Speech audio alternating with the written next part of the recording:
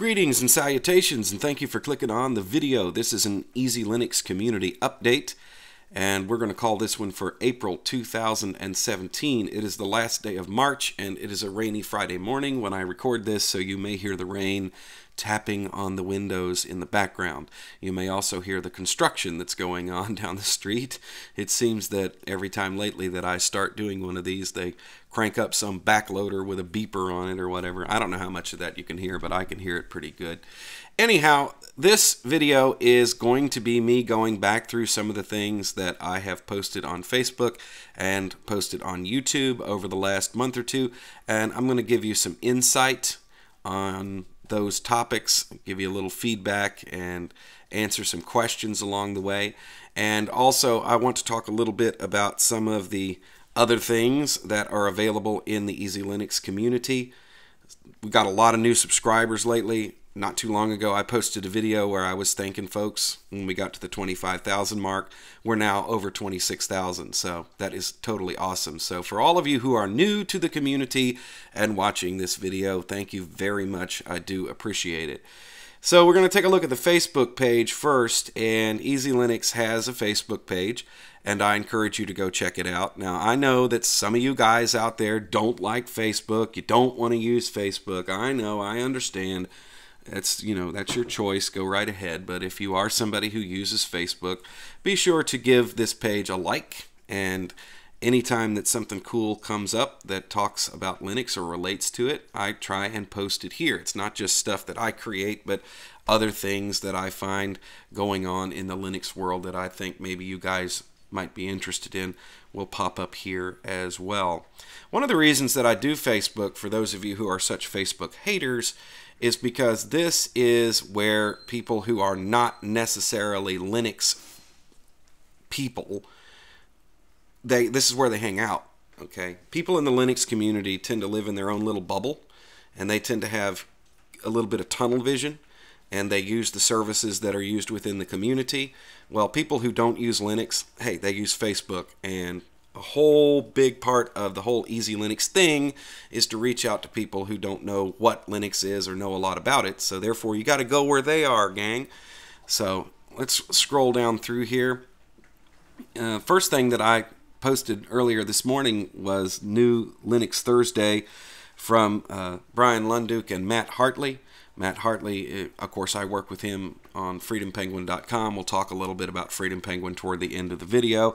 I'll give you an update on what's going on over there. And they have started to do a new show together. The Lunduke Hour has been out for a while, and so therefore I shared that because we've been talking a lot about podcasts lately.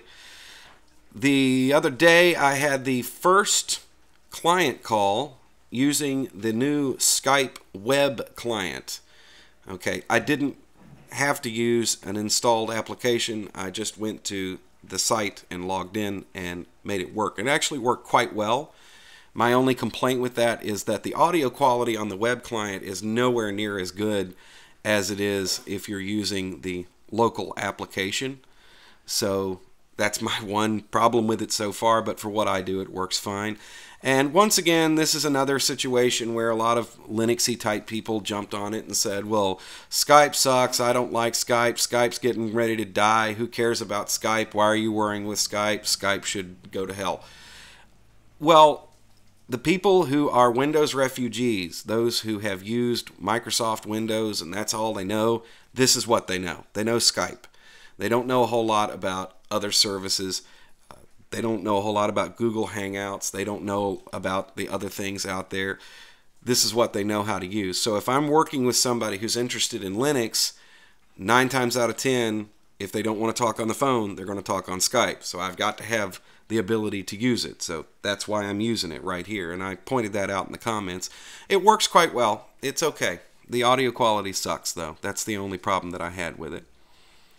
So then they show pictures, and we go down past that. I really don't like the fact that Facebook is doing it this way, because you're scrolling down through the page, and then it gets, oh, well, we're going to show all the photos and videos that are shared on the page. It's like, okay, no, just do the posts. So this video I posted is from a fellow named Photonic Induction, and it has nothing to do with Linux. People ask me all the time, what do you watch on YouTube? The God's honest truth is I don't watch a lot of Linux videos. I watch a few. There are a few people that I follow, but the truth of the matter is when I'm on YouTube, I'm looking for other entertainment, and my training is in radio and electrical engineering, so I actually watch a lot of channels that have to do with that. So I watch Photonic Induction. There's another fellow named Bob Anderson. He does a great YouTube channel where he restores television sets from the early 50s and the late 40s, really early American TV sets, radios from the 20s and 30s, that sort of thing. I spend a lot of time on his channel because I really enjoy his videos, and it's all about tubes and wires and capacitors and trying to get these old things to run. That's just what I'm into. So Brian Lunduke announced the new Linux Day, which is Thursday, on his channel, so therefore I shared that. And also Noah from the Linux Action Show is starting a new show over on Jupiter Broadcasting. It's called Ask Noah. I think that's going to be really cool.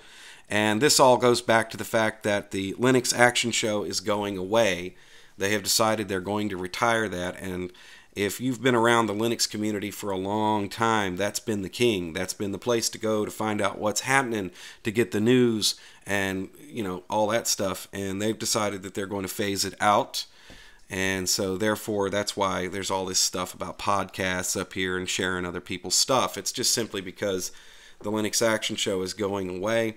I try really hard not to comment too much on other people's content on YouTube. There's a lot of it out there that I don't like, and so I just take my own advice and I say, well, if you can't say something nice, don't say nothing at all. But these guys, for a long time, they were the king, so that's why I'm giving them so much attention.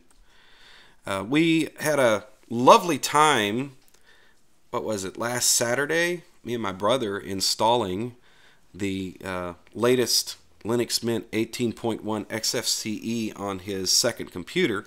He already uses Linux Lite on his ancient Dell Dimension 3000, and he got a hold of a laptop, so we ended up getting into this thing.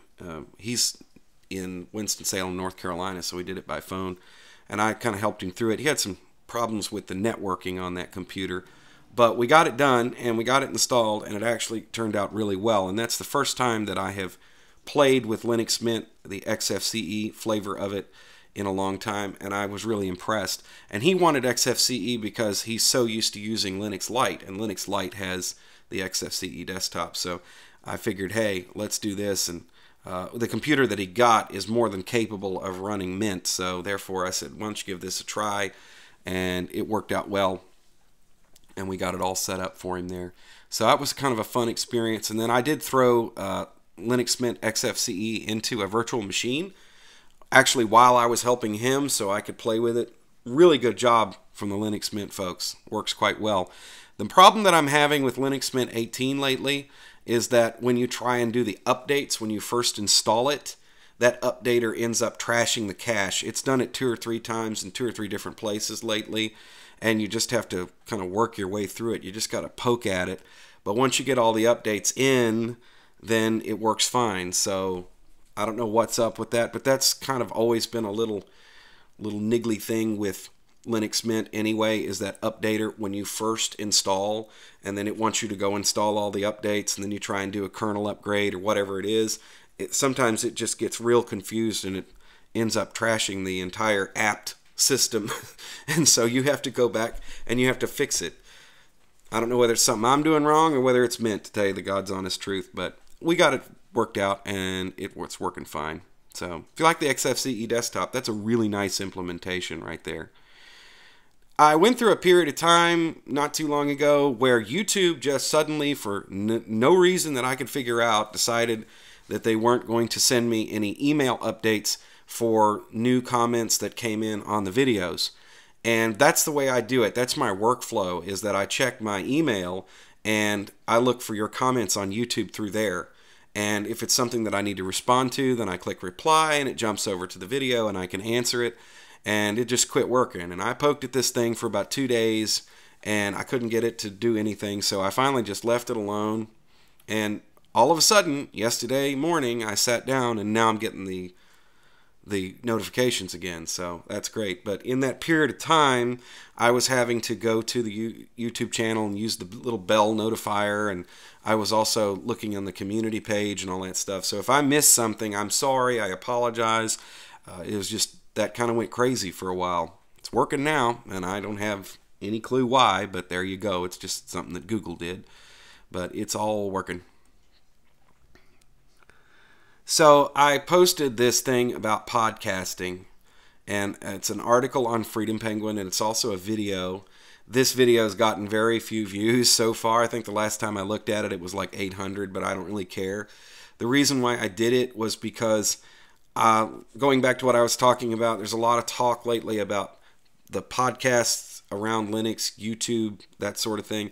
And I kind of wanted to put out there my experiences with that, and also to share with you some of the knowledge that I bring to the internet from traditional radio and television. I worked in radio and TV for 20 years. It's been 10 years now since I've set foot in a radio or television station, but there was a lot of things that I learned from doing that, and so therefore I've brought a lot of that to doing these kind of videos here.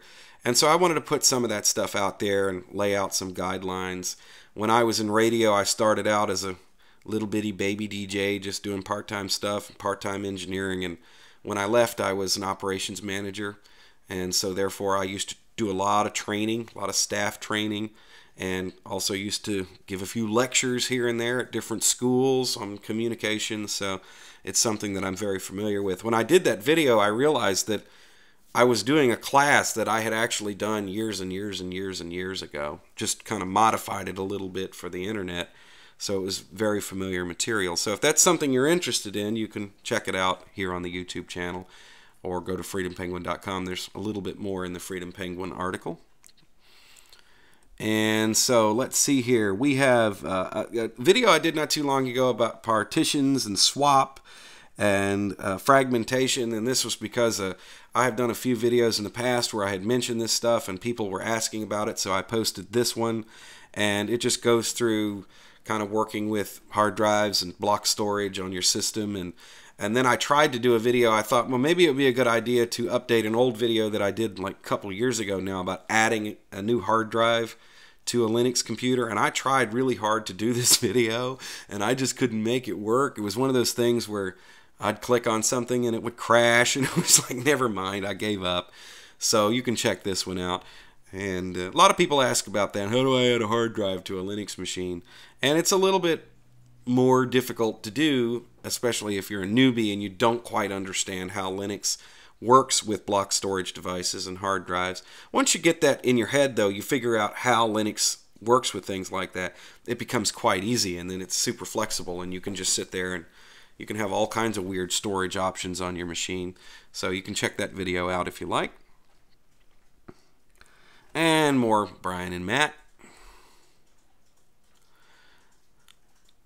This is more about partitioning and just some stuff that I was playing around with. I gave XFS a shot on a partition on my hard drive. Right now, the machine that I'm doing this video on, I've got one big Western Digital Caviar black drive on it, and I'm trying to figure out ways to like make VirtualBox go faster and stuff like that.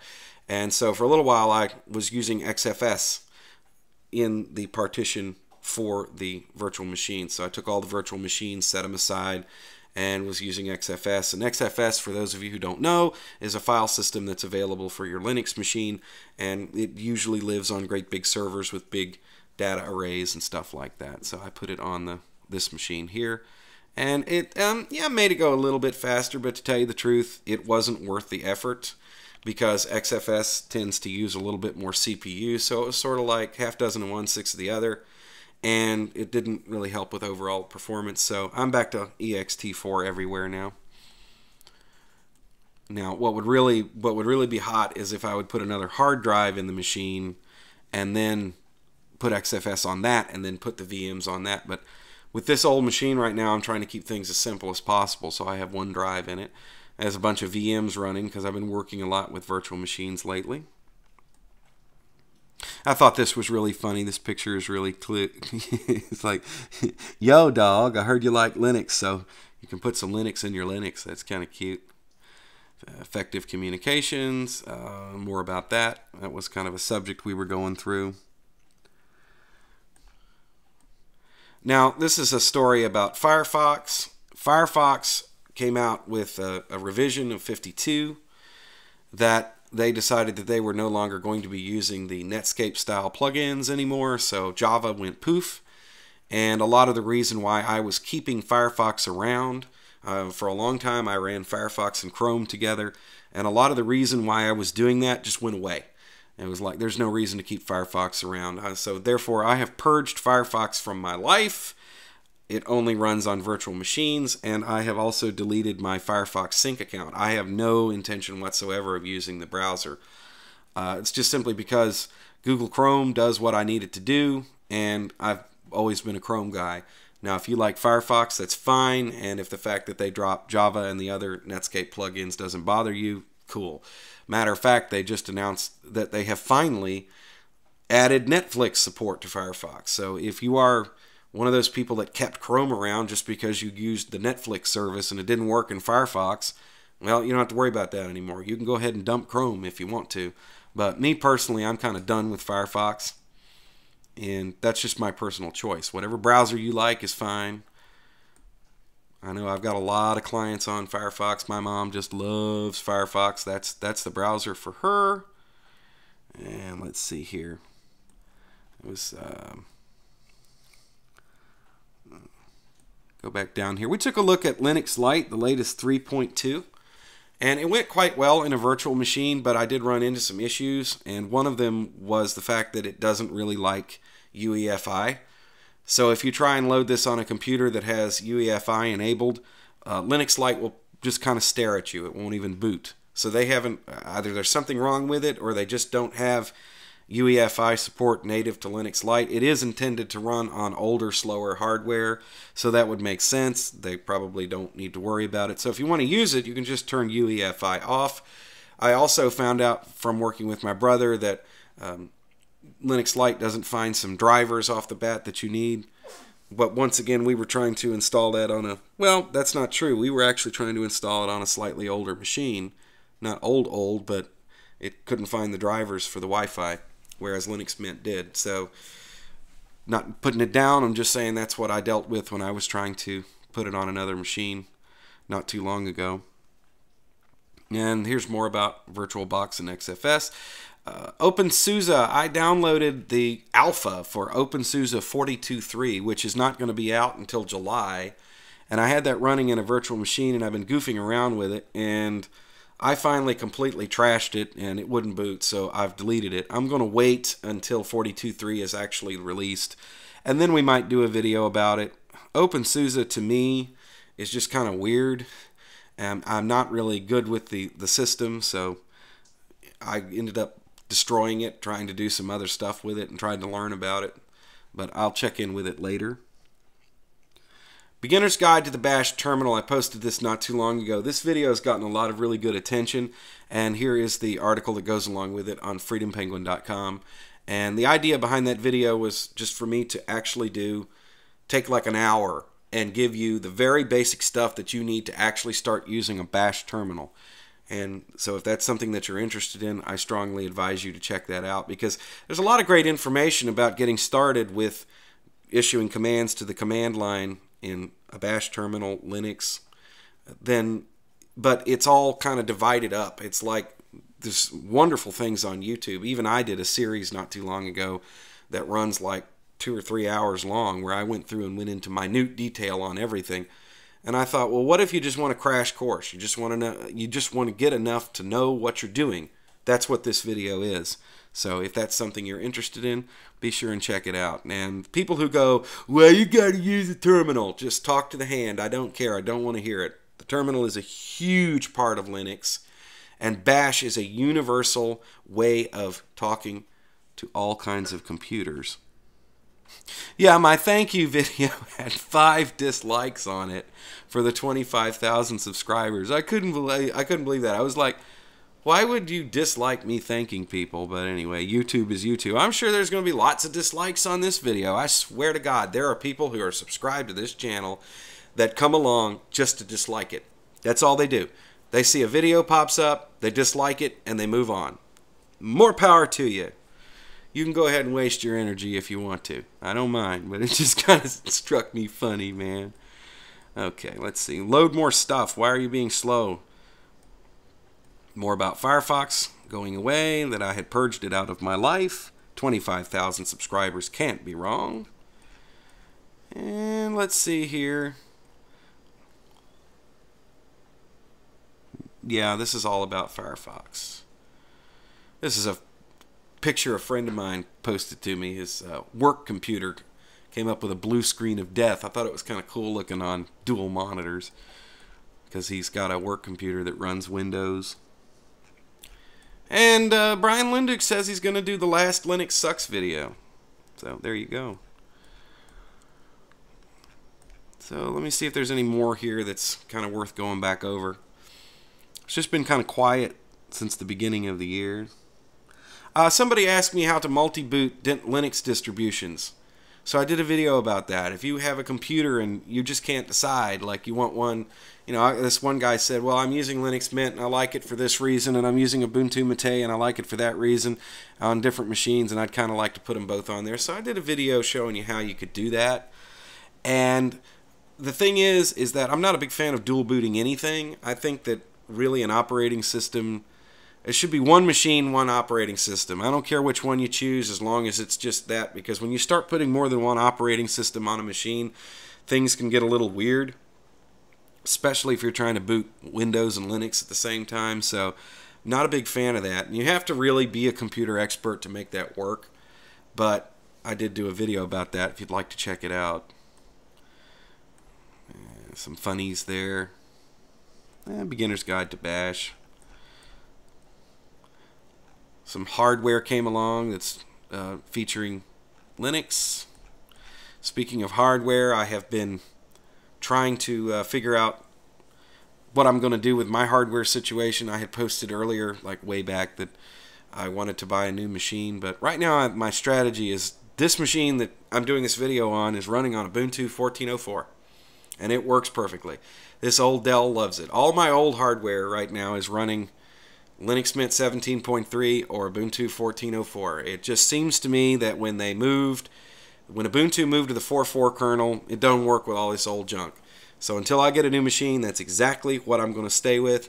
Of course, anything works in a virtual machine. So that's my personal strategy right now. I do not plan to be doing any hardware-based distro hopping. I tried a bunch of stuff here.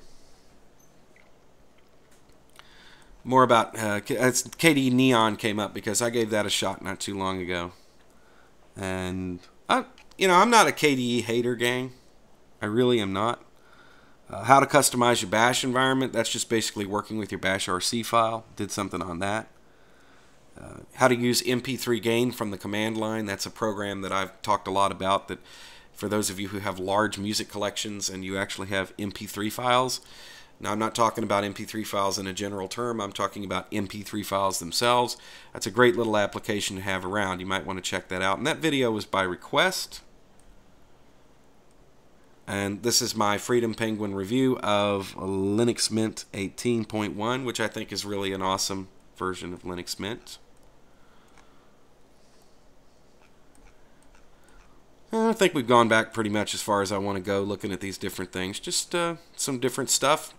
I do plan on doing a review video on Ubuntu 17.04, and I have mentioned that in a past video that I have this running, and I have the beta running right now in a virtual machine, and I just go in and update it every now and again. But I am not going to say a word about another release of Ubuntu until it is fully released. I got bit real bad with 16.04 last year because I posted a lot of videos and I was talking about the beta release of it. And when they actually came out with the standard release, it's like officially here, yay! A lot of stuff went to hell real fast. That's when the Wi-Fi bugs showed up. There were driver issues that popped up. It was like that last update that made it the complete 16.04 and everything that just went crazy. So it kind of left egg on my face because I was sitting there going, oh, this is the greatest Ubuntu in the world, but yet it was all screwed up. So guess what? I'm going to wait. When 1704 comes along, I will do a big long video. We'll talk about all the changes in it, and that's when it is officially released. We will do that. And for some reason, my page up button isn't working. So I was going to try and go back up to the top of the page, but who cares? So I'm sitting here just scrolling along while I'm talking. So a couple other things to talk about. That's kind of what we've been doing lately, and that's the idea here, is that anything that comes along, anything I post, it's all going to end up on Facebook. So if you're a Facebook user, jump on. This is where a lot of the action is these days. Let's talk about Freedom Penguin. FreedomPenguin.com is a web page that is designed for people that have a very practical attitude toward Linux, and they use it every day. You don't necessarily have to be a server geek, and you are not somebody who's a hobbyist. Of course, if you're a hobbyist, you're going to get something out of it, but really this page is aimed at people who use Linux as their daily system at home, maybe in their small business. A lot of great stories pop up here. I got one right here that's well, actually one that I want to read here. Does Adobe hate Linux? That's a really good question. So I talked to Matt, and he said that, you know, it would be okay to put the effective communication and podcasting here, try and get it out a little bit. If you see that article or if you see that video, share it for me, because that's not one I know that a lot of people who are looking for Linux information are going to be interested in.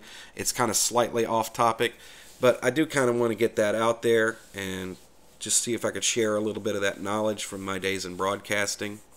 Somebody came back to me and asked me about that, and they said, the one thing you didn't say is that you should always talk to one person.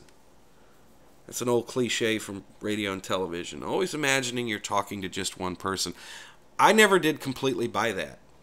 I think the best thing to do is to talk to the one person in the audience who is most interested in what you have to say, which is different from picturing that you're talking to your grandma or whatever the deal is. You know what I mean? So anyway, do check out the Freedom Penguin page. You will find a link to it in the description for this video. I think this is something you guys, especially those of you who are newcomers, you will enjoy. I contribute articles here on a semi-regular basis. A lot of people do, and of course Matt Hartley, he contributes as well. And Matt Hartley, he's a Linux guru going way, way back. He's been around the community for a long, long time. These are the Linux good guys over here, gang, so that's why I'm always talking about them on my channel. And we're talking about just using Linux in a practical way every day. It's not about politics. It's not about telling people that, well, if you use this distribution, then you're an idiot. The Linux community, there's a lot of that goes on in a lot of other Linux, Linux media content, articles, YouTube, podcasts, and it tends to be rather, I don't know, to me it comes across as being elitist, is the best way to put it. Is that it's kind of an elitist crowd there that, well, if you don't use this distribution, then you must be an idiot. And it's like, no, use whatever works for you. That's my attitude. So, let's talk a little bit about the CyberWeb Solutions website as well. Jeremy O'Connell with CyberWeb Solutions is a very good friend of the EzeeLinux community, and he is the person right now that I am sending people to who ask questions about small business applications and also about servers. So I actually get a lot of people who ask those questions. They go, well, I need to set up this server or I need to do that. I'm a desktop guy. I do desktop Linux. People who are using it at home, maybe a very small business application like a home business. But if you want to know more about setting up servers and things like that, this is right up Jeremy's street. This is what he does. And so therefore I've been sending folks over there. And also I wanted to bring up Jeremy because we are planning on doing another Mr. Desktop and Mr. Server podcast in the not too distant future. The one that we did not too long ago about SSH and the different tools that you can use around that, networking, that has gotten a lot of great feedback. And the next one we're going to do, and I'm going to announce it and then wait for the flames here, because here it comes. I mean, the hate mail is going to come rolling in. But our subject next time around is going to be working with Systemd. We're going to talk about Systemd. and how you can put that to use and make it do things for you. I think it's going to be kind of an interesting podcast, and I don't think it's going to be as long as the last one was. The last one ran like 2.5 hours, and I realize, gang, that's an insane length. But we had a lot to cover in there. We could have done that in a series, I guess, but we ended up just doing it all in one shot because Jeremy's a busy person, and so therefore we have to really work on when he can block out time to do this. I like to take advantage of it so I can pick his brain because he knows more about that side of Linux than I do, working with servers and things like that. So I always like to take advantage of him when I got him. It's like, okay, talk.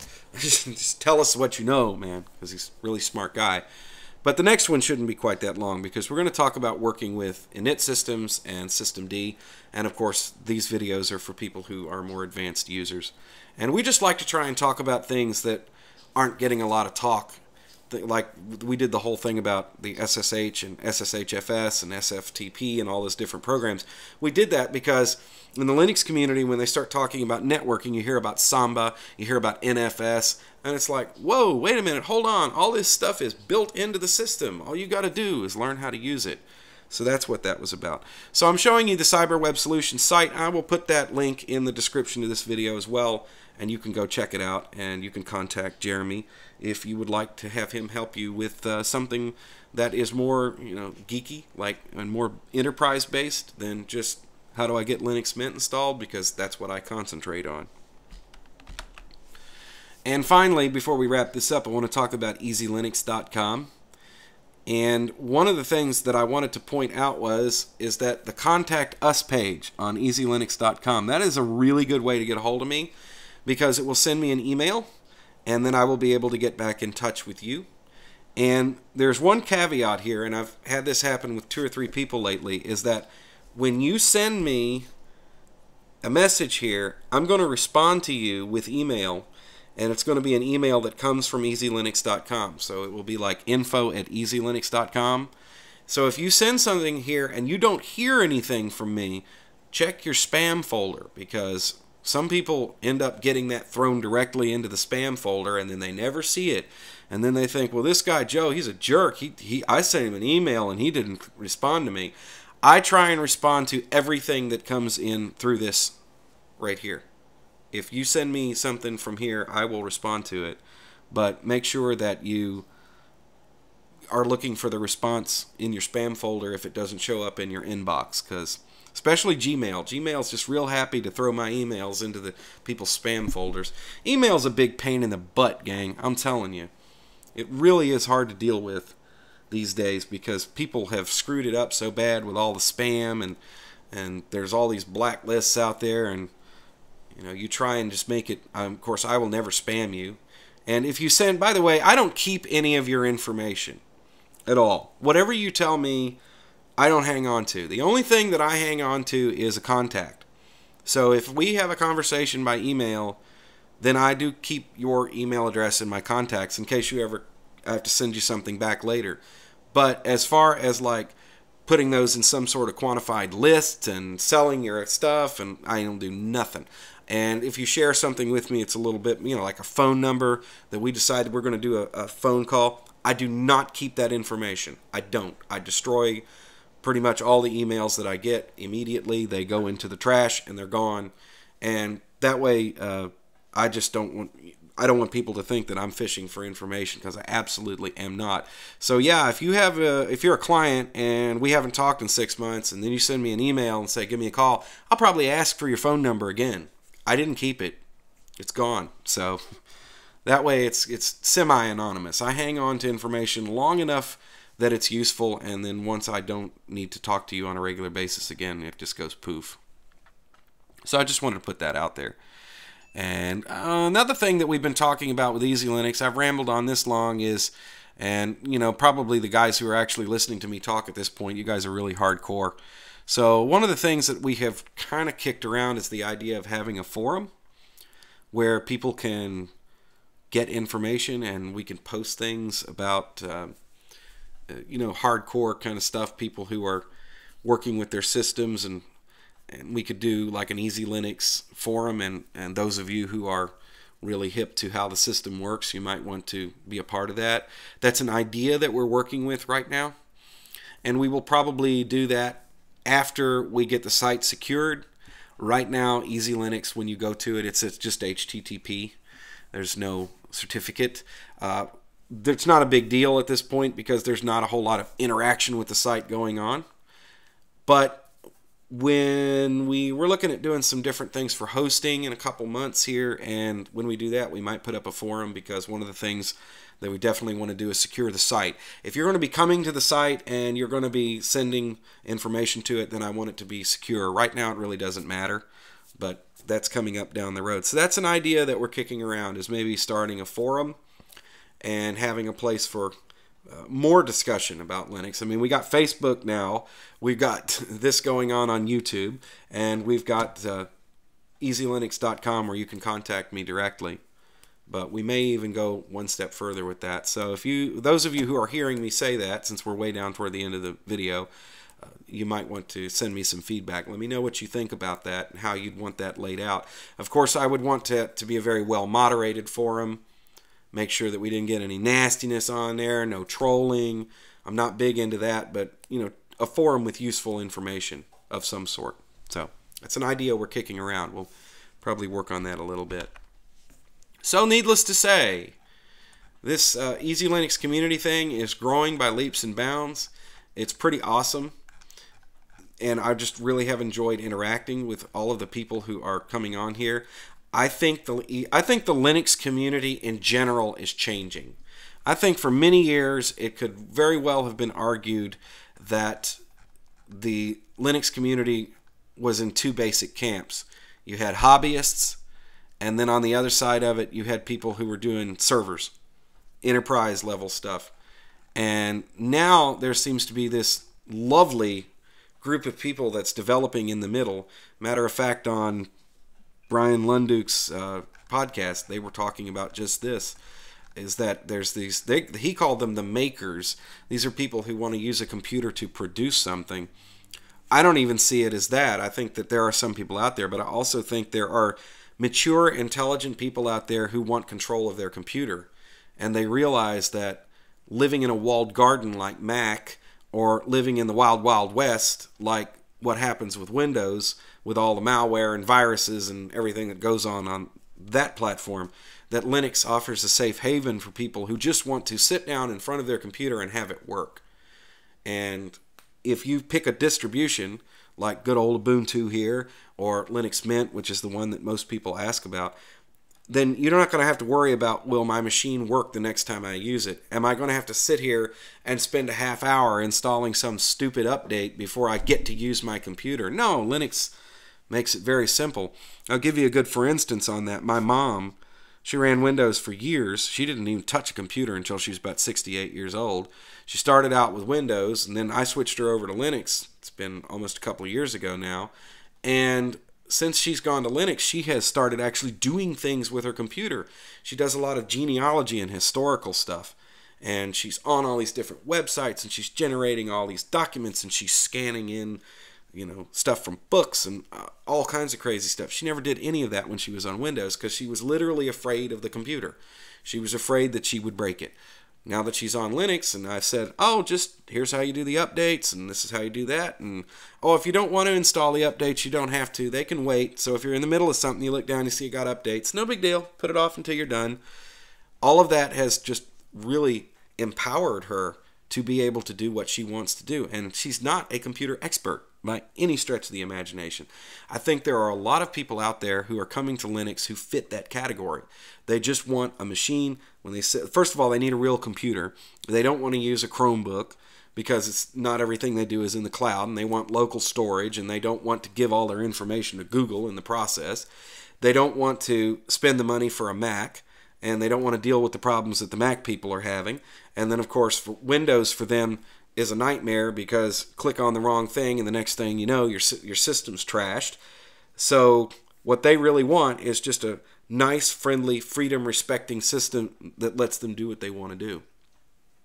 Linux is giving that to them, which is awesome.